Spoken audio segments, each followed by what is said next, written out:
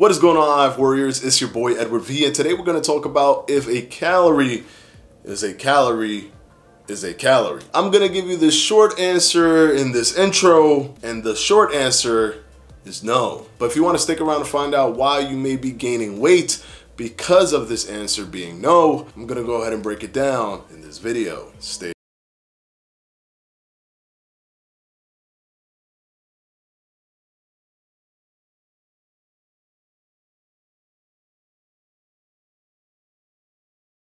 Alright guys, quickly before we start, this video is brought to you by yours truly, Fledge Fitness and the Fledge Fitness Jump Rope. If you haven't gotten yours yet, what are you waiting for? With an ergonomic design, aluminum handle, and swivel design, you can't go wrong with the Fledge Fitness Jump Rope. For only $16.50, you can click on the top right hand corner of this video or down in the description box below. And of course, as always guys, thank you for your support. Now let's go ahead and jump right into the video. Alright, so is a calorie a calorie? This is one of the questions that I get a lot in my comment section. This is one of the things that's constantly just being debated, even in my comment section. Many people like to tell me, why do you promote calories in versus calories out? If a calorie is not a calorie, it's not the same, it's different. So I'm going to explain calories in versus calories out 100% matters.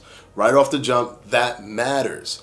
There is an element that you need to understand when it comes to that, but there's also a dynamic element that you need to understand when it comes to the human body. What are the macronutrients and even the micronutrients that are surrounding that energy? Now, in terms of weight loss, if you did a one-for-one mathematical equation in terms of weight gain and weight loss, just weight in and of itself, 2,000 calories a day of anything will net you the same weight gain or weight loss. The number itself is the thing that throws everyone off. The fact that everyone is hyper-focused on that mathematical equation and not looking at the micronutrients behind everything and the macronutrients behind everything. Just looking at the macronutrients, for example, fats in and of itself burn less calories per calorie consumption based on the thermic effect of food than carbohydrates. And then carbohydrates burns way less based on the thermic effect of food than protein.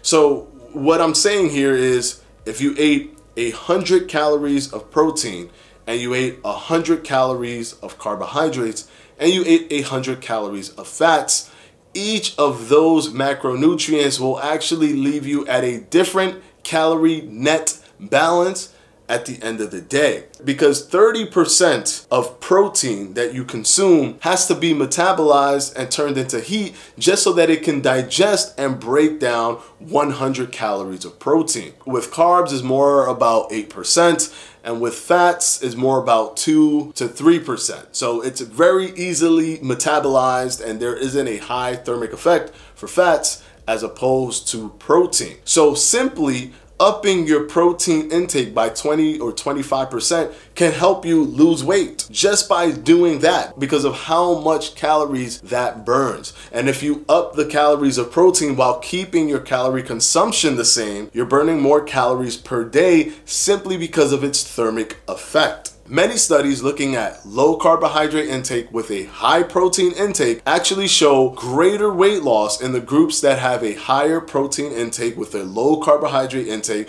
versus groups that have a higher carbohydrate intake with a low protein intake. So in the respects of how the biochemistry of just your body works, when those calories actually are consumed, changes so much in terms of how much you burn. Now, you see, this still doesn't change the calories in versus calories out portion of the equation because of the fact that you're burning 30% of those protein calories just to digest it means that those are calories out versus the calories that came in. That's part of the calories out equation. It's all in tandem and in line with if you do, if you're sedentary and how much calories you burn there. Those are the calories out for someone who's sedentary, for someone who's working out, as well as the thermic effect of food. It's accounted for in that calories in versus calories out model, but also shows why a calorie is not just a calorie. If someone says, hey, just eat 12,000 calories, it doesn't matter. 12,000 calories is 12,000 calories and you're gonna lose weight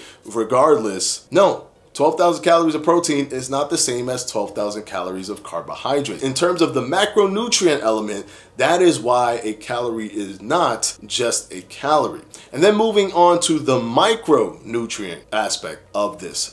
First of all, you want nutrient-dense foods because over the long term, that's going to net you a better possibility for burning more fat, losing more weight, because your body is high in nutrition and is working more efficiently. For example, you need a good amount of fiber. You need a good amount of omega-3s. Those are super important. And then if you even look at breakdowns in terms of fructose versus glucose, fructose is not utilized in the body. It doesn't have a primary biochemical role in the body other than its calorie count. Literally just the energy that it provides through the calorie that it adds to your body or your body uses to burn is all that it provides, and it cannot even be burned by all of the tissues in your body. It can only be burned by the liver. So if you're consistently eating fructose at a high clip, even if it's 12,000 calories of fructose, because all of your body cannot use that energy and break it down, and only your liver can use that energy, you have a higher risk of stuff like non-alcoholic fatty liver disease, a higher risk for things like type 2 diabetes. You have a higher risk for insulin resistance, which in and of itself holds on to a lot of fatty tissue. And studies after studies have shown that although maybe subcutaneous fat is not affected in terms of the calories number in and of itself, the visceral fat, the fat that's around the organs, that is affected by eating things like fructose versus eating something like glucose. What glucose does in the body is that it provides the brain with its primary source of energy, the energy source that your brain wants. Your brain wants glucose. If there's glucose, the body's going to break it down and bring glucose to the brain. If there is no glucose, if there's nothing available, what the body's going to do is go into the beta hydroxybutyrate in the liver and provide you with ketone bodies in which you burn fatty acids. This is where something like intermittent fasting or a very, very low carbohydrate diet comes into play, because you basically make your body burn body fat to provide that energy to your brain. 12,000 calories of fructose versus 12,000 calories of glucose go through different biochemical pathways. So yeah, they're both 12,000 calories, but they're not the same at all. Now, if you're wondering where do you eat fructose versus where do you eat glucose, it's easy. Most processed foods, most soda, soft drinks, you're gonna have fructose in it. Where you find glucose is in more natural kinds of foods. Things like green or leafy vegetables, whole grain bread, pasta. There you will find glucose, like just exclusively glucose. Some vegetables contain fructose, but many of the green leafy vegetables contain glucose, just glucose, which is actually what your body can work well with if you're going to take in sugar. Now, sugar, just sugar, which is sucrose, normal sugar, is a 50-50 mix of both fructose and glucose. So it is not the optimal thing. So if you think that you're pouring sugar into whatever you're eating, that you're just adding glucose, you're actually adding a mix of both fructose and glucose. If you want just glucose, that's going to be found in things like vegetables and pasta, as well as whole wheat bread. But the reasons that many businesses and companies use fructose is because it's very, very sweet and is much sweeter than glucose. But still, both of those are sugar, and still 1,200 calories of each of those, it does completely different things in your body. Also, you have to look at the glycemic index as well, because the glycemic index can show what can raise blood sugar quickly, which can be very detrimental over time and create chronic illnesses over time if left unchecked. So 100 calories of an apple versus 100 calories of jelly beans are two different things that do completely different things in your body. Apples are low on the glycemic index, while jelly beans are high on the glycemic index. And if you're thinking to yourself, well, then I shouldn't eat fruit because fruit contains fructose. But fructose by itself is unnecessary because all it gives you is caloric energy with nothing else. But apples are very rich in fiber, and then it has a high chew resistance at the same time, so you're actually breaking it down in your mouth before you consume it, and you're mitigating a lot of the fructose elements that can create things like non-alcoholic fatty liver disease, as well as applying and adding more fiber to your diet, which is incredibly beneficial. So it isn't the same to eat an apple versus eating ice cream. It's not the same. One of them is processed and may not provide much nutrient to you at all, while the other is not processed and provides a great amount of nutrients. Also, the hormonal elements that come into play are very different. For example, it's hard, very, very difficult. This is why many people, when switching to a high protein diet, lose weight as well when allowed to eat ad libitum, which means that they can eat as much as they like.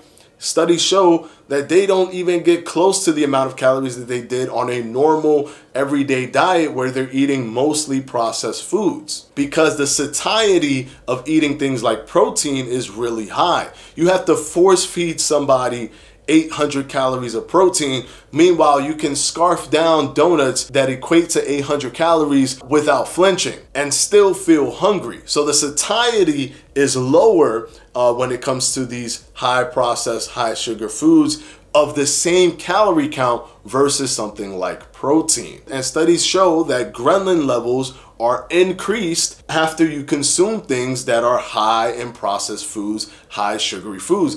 Your ghrelin levels go up, so you're more hungry. So you end up actually eating more and more after eating those processed foods. So it's all piling up and working against you. And there's other micronutrients that are different depending on something being processed versus something being whole foods. So you have to be very cognizant of these things. Because of all of those elements that are working against you, the retention in visceral fat, increased insulin resistance, decrease in insulin sensitivity, increase in possible pre-diabetes or actual type 2 diabetes, increase in hunger hormones, reduction in satiety, less thermic effect of food. When you compound all of those things, when you put them all together, when it's all said and done, does the actual number 1200 versus 1200, is that the same? Yes. But is it the same when it goes into your body? Absolutely not. So when it's all said and done, a calorie is not just a calorie. Hopefully this video has helped you guys. And of course, as always, I want to thank my patrons for my Patreon. I'm going to go ahead and put their names right up here.